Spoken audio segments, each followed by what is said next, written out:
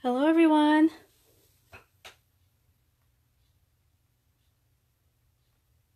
Hello, this is Kathy Jo.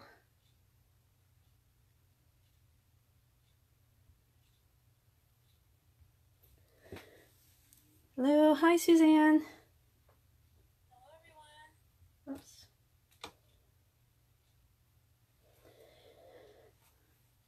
Hello. Thanks everyone for joining. Hi Suzanne. Okay, good. Now I know we're live.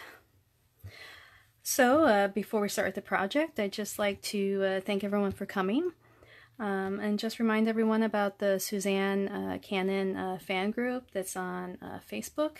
It's a great little group where friends and fans of Suzanne share projects or in-process projects or things that they're working on, and it's a great little place, and I really hope that if you're not a fan yet in the group, then we'd love to have you. Also, feel free to check out Quietfire Creations blog. On the blog, we post a few times a week at least, sharing different projects that we've created using Suzanne's product. On the Quietfire digital blog, that blog is dedicated to all of Suzanne's awesome digital files. And then there's the Elizabeth Craft Design blog that on that blog we share projects that use Suzanne's dies, her clear stamps, and also stencils. Now, we do a Facebook Live every Thursday, and if you miss a Thursday or if you want to check out an old video, then feel free to go to the Quietfire Design YouTube channel.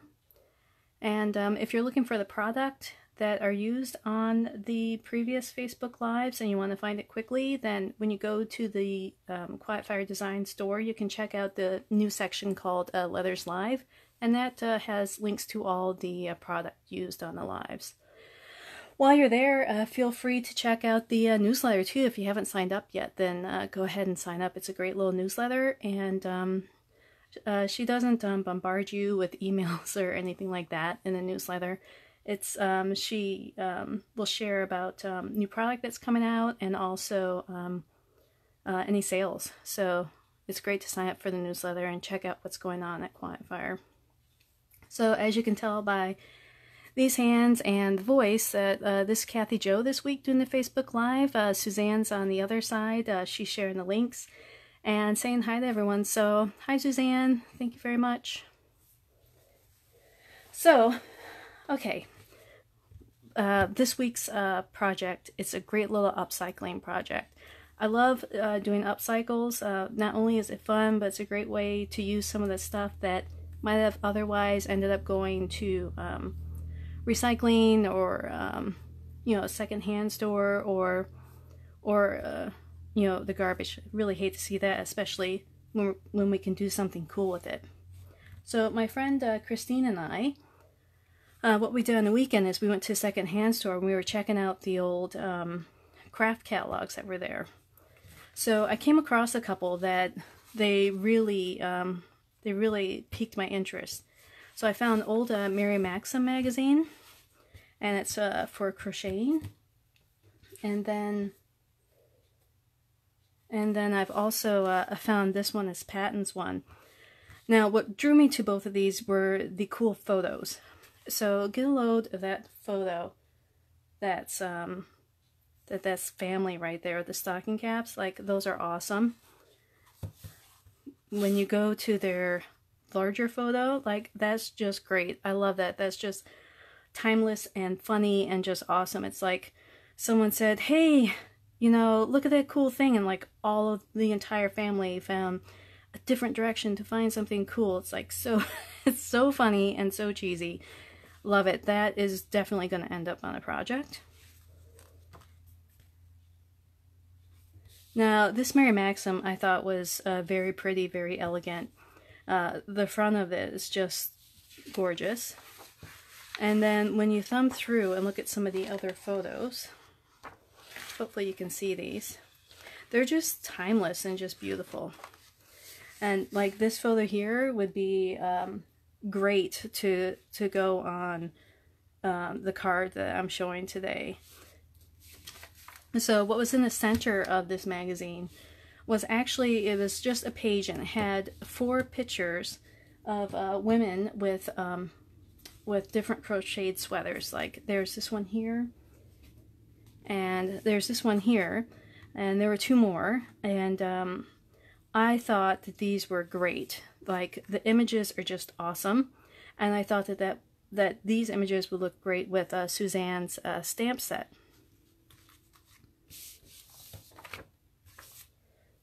So the stamp set that I'm talking about is I think it's called Come Sit By Me, and the stamp set, this is actually one stamp that I'm showing on the front today, but I've divided up into 2 spots. So the first part of it, if you can't say something good about someone, I've created a little slider.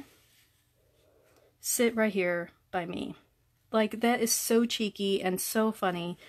And when I look at these 2 ladies, like, it makes me think that one of these women might definitely say that to me. Like, they look like they have some kind of secret, or they might be in the know about some kind of juicy gossip. So it's perfect. I had to buy that little magazine and use them on my card front. So just as a note, when you're going to use an image from a magazine, you're going to want to reinforce it on the back with some cardstock. So, because if you don't, then it'll just be too flimsy.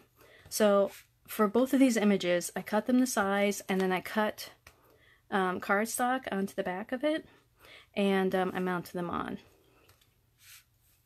So again, this stamp, this is actually one stamp here, but I divided it into 2. So I'll show you how to do that. But first, let me go through some of the other supplies that I've used on this card. So besides the stamp and the image, you'll also need some coordinating pattern paper to go with the image, some cardstock to create your card base. You're going to need some ink, some double-sided tape. I used a leafing pin again. You don't have to. Tweezers. One bow and a little piece of ribbon. I also used some gems. You will need some foam tape, a stamping platform, a guillotine or a cutter to cut your paper to size. And you'll also need some removable tape, such as washi tape or like a paint tape. And, oh, I also use some flowers too.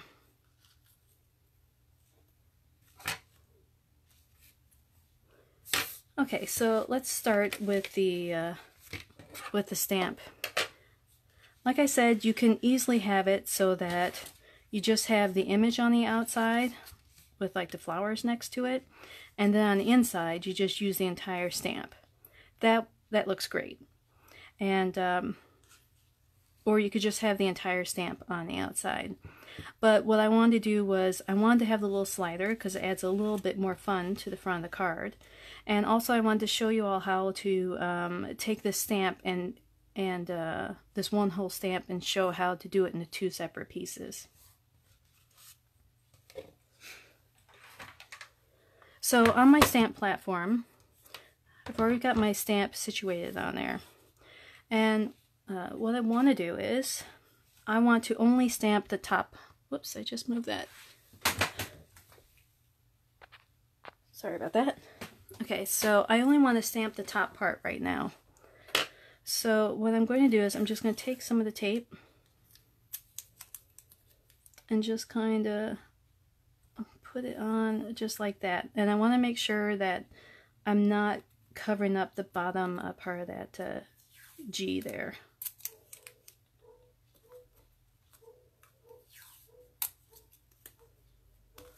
That should be good.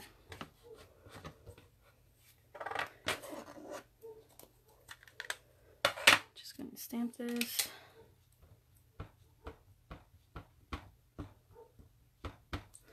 Now you want to make sure too that before you stamp that you remove your tape, because if not, then you're still going to have black underneath your stamp there, underneath the part of your quote. I mean, oh, there is a cat hair right there.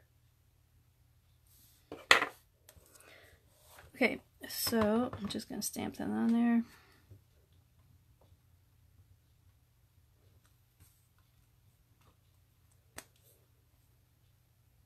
Okay, so there's that part. And, oh, Kimberly Menard is watching. Hello, Kim. She is my best friend, and she's from my hometown. I'm so happy that that you're here, Kim. This is funny because this stamp makes me think of us. So what I've done is I've moved this. I'm going to take the stamp and just move it down just a little bit. Because if you keep it in the same spot, your stamp is still going to be very close to the top. The bottom quote of your bottom part of the quote is still going to be close to the top part. Let's make sure that I'm on there. Okay. So now I'm going to take the top part of this and just kind of put it right there. So again, I'm making sure to cover up on this side, that bottom part of the G, and I'm making sure to not cover up the two H's there. So I want to make sure I show off those beautiful flourishes. So I'm just going to stamp. Remove that.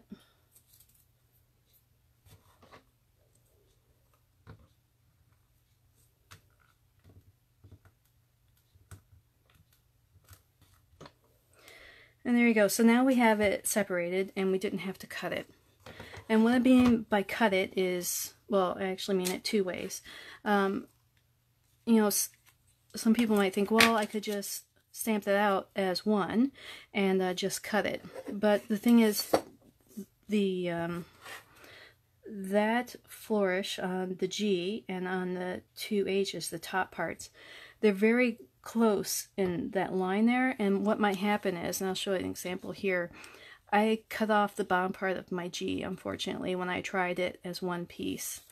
And then I also cut off the top of my H's, which I don't want to do that because this stamp is beautiful and I really want to make sure the whole thing is showing. So, you know, you might say then, well, maybe I'll just cut the stamp in half. You know, it might be easier. But this stamp is perfectly and beautifully laid out, and you know, you really don't want to cut the stamp. So at least I don't think so, because if you're like me, you'll never be able to line it up again so it's perfectly to match this layout like it's perfectly done now, or you might accidentally cut off one of the beautiful flourishes. So just covering it up and doing it in steps, that's a good way to make sure that your beautifully laid out stamp stays intact, and you have nice clean images.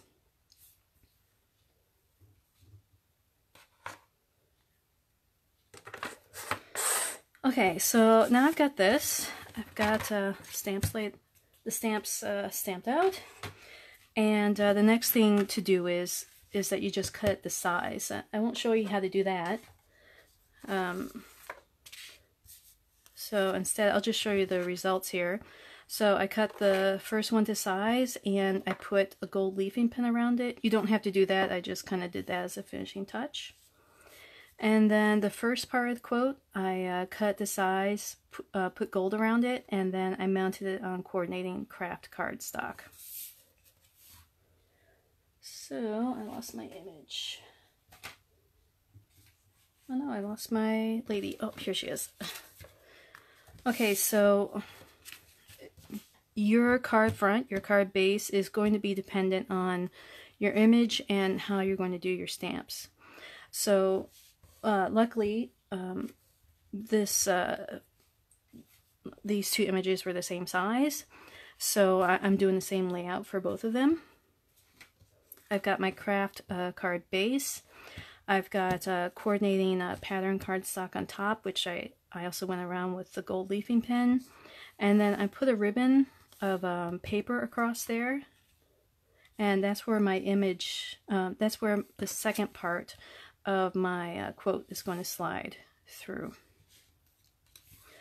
Now, with this image, like a lot of other images in old craft magazines, it'll state right on the image what the pattern is.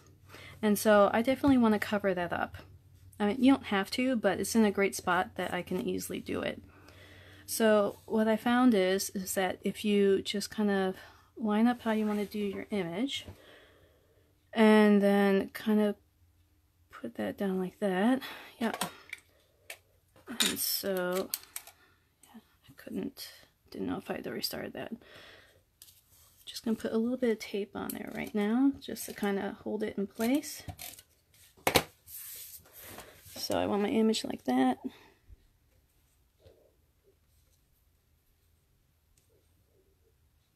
And just kind of line it up like that. So that is now done. So that's the way it's going to lay out. The next step is to put my slider in. So I don't want to go too far into past the photo. I want to go about right there. I want to make sure I have enough room for my bow and the flowers I'm putting on that. So I've got my layout, and I'm just going to flip this over.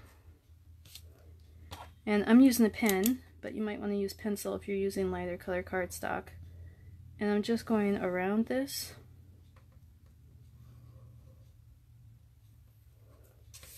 And so that is definitely my keep out area. I do not want to have any foam in this area.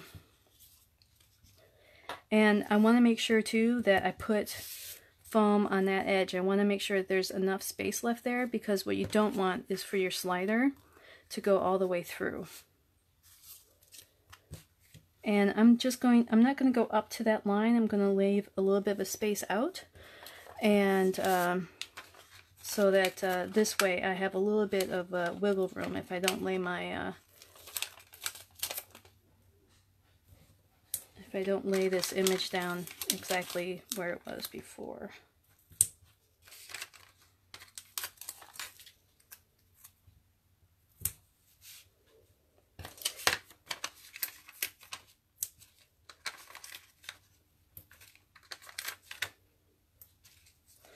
And then the spot right there.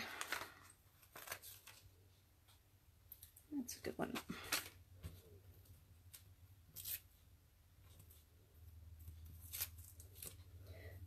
Nails are very useful for removing paper off of your foam tape.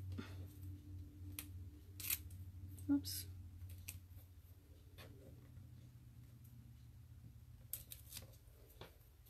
Okay, so now I've got that on. To stand up to do this.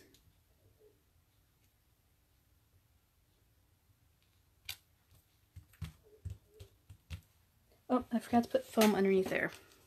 I knew I forgot a step. Yep, so make sure you have foam underneath this part of it too.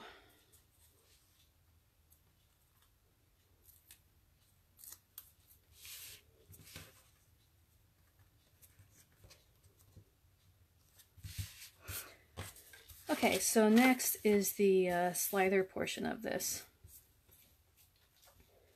Now, we want to make sure that this doesn't move around during transit, or if it's sitting on someone's, desk or table or something. Like, we don't want this to droop down. So the best way to do it is just to add a little bit of foam to this piece somewhere. Now, I originally put it behind this part, and what I realized afterwards is that it made it one piece of cardstock thick, and it's not that it's a tight squeeze, it's just that well, it's a little tight actually. Like, it goes out fine, but I wished it wasn't as tight. So then I realized on this one, what I can do is I can make sure that when I put this on, I'm using foam tape to put this on underneath this part. So to get this size of this part here, after I cut my stamped, the quote, I took that size and I went just a little bit longer. Actually, I went out to about right here, and I just kind of slid it in to see how far I want it to go. And then after I did that, I just kind of trimmed off what I didn't want, and then I ended up with this length. It was a little bit of trial and error the first time around, but yeah, it's not that difficult. It's just, you just have to be mindful of where you want it to stop. So what I did was, after I did the craft cardstock, I mounted the pattern paper on top of it. And this time around, like I said, I'm going to put the foam tape on the back of this.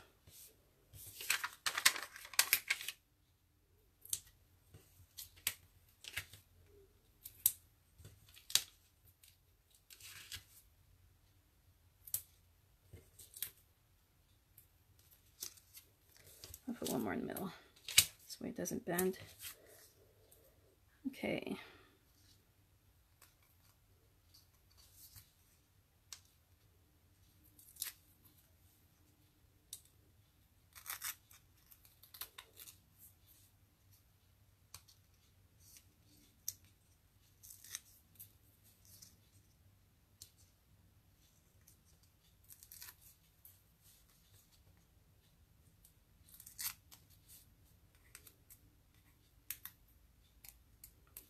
Piece of paper doesn't want to come off.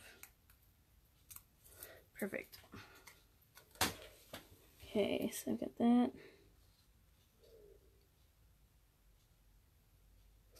Oh, and I forgot to put my heat gun in.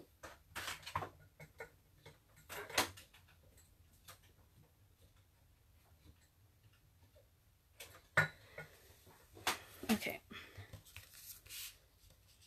So let's see how well that slides in. That's pretty awesome. Okay, so next I'm just going to add a little bit of a ribbon around there.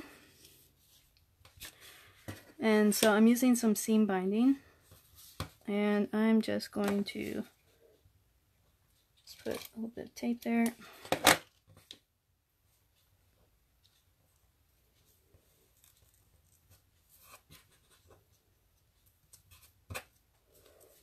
Trim that a little bit off. And my heat tool is definitely not ready yet, so I'll use some of my glue here to put this on.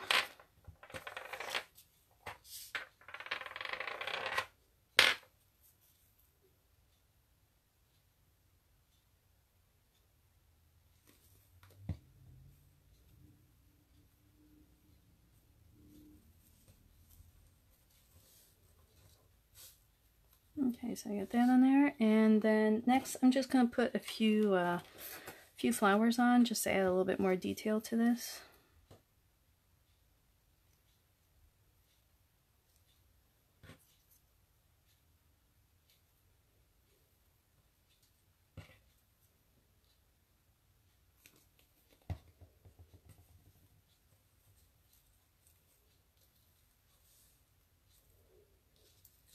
It'll take a few minutes to dry, but just kind of show what it's like in there.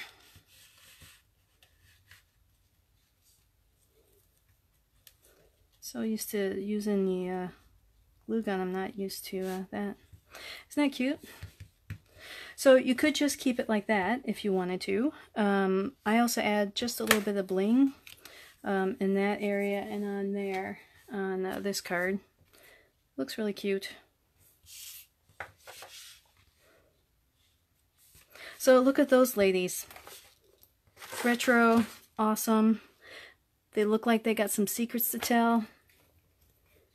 And yeah, they're just fun. That's just awesome. So what I like about this set too is that it goes with some other stamps that you might have of Suzanne's. So I just went through and I found some other ones I liked. Like Thinking of You, there's 2 sizes. So like those could go on the inside of your card. That'd be great. And then I Love That You Will Always Be My Friend. Like that's a good one too. Like good friends will sit down and chat with you and share funny stories or gossip. So yeah, these are great little cards. Awesome little ladies. But anyway, does anyone have any questions?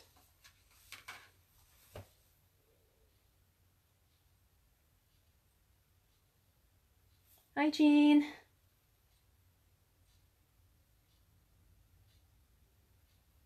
Hi, Judy.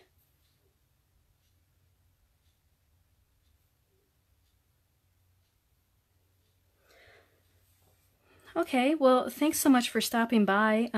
If you guys do decide to do this project using some of your old crafting magazines or magazines that you just happen to find at a secondhand store, you know, feel free to share it on the Suzanne Cannon fan group. But I'd love to see what you guys do. I mean, these kinds of cards are so fun and so retro. They're just great. I'd love to see what you do.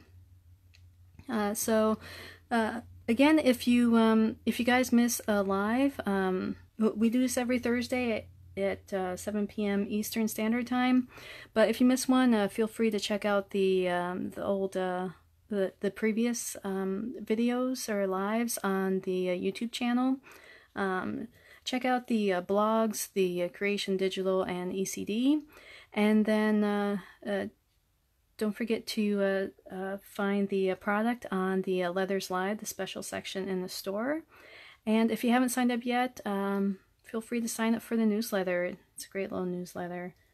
So thank you all for stopping by. I hope you enjoyed the project and have a happy crafty day. Bye.